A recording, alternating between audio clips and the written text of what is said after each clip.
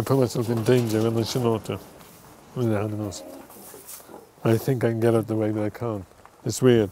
You're frozen to a spot. You want to move to get out the way of the bloody cows are starting towards you, but your legs won't function.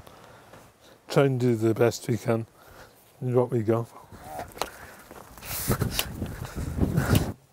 I don't mind cooking, actually. I like my food. I won for pedigree best sausage. Okay, do you want me to cut up for you, Ron? You all right? Ron was telling us about one time he went missing. Oh, yeah. I had no idea where he was. You know, you don't know where to start looking, that's the thing. When things like that happen, what is your first thought? Is it, oh, something's happened to Ron, or is it, oh, something's happened on the farm, you know? No, I thought something had happened to him. You had a calf ill, wasn't it? So it was quite late at night. If I'd fallen and knocked myself unconscious at that time, it wouldn't have found me. Not strong anymore. Like, it's like shearing a sheep. You can shear it as good as anyone. But they can't do it now because they can't remember how to do it.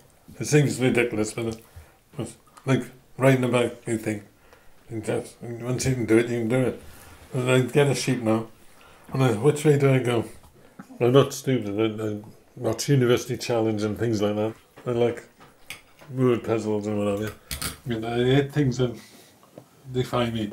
But I think sometimes Ron's been in denial, haven't you? He's very stubborn. Years, 15 years before I went to the doctors. Really? Yeah. Why so long? I don't know. Nothing's wrong with me.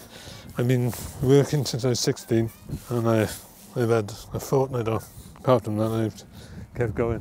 Most farmers I know have given up. They peg it within a year or two. They just fade away. A neighbour is 89. He's still going. He works as hard as anyone. Is that just part of being a farmer? Do you feel like you have to work hard? Yeah. But he's still excellent cattleman. It really is. We usually get more money than people who are able-bodied with the cattle. He does them so well. So I think that's something to be proud of. People always say, how's Ron? They never say, how are you? How are you coping? You have to make sure that you're okay. How long was it between your diagnosis and telling her? Actually? A good year. Really? Yeah. So you lived with it completely on your own for a year? Yeah. And what was that year like? A nightmare.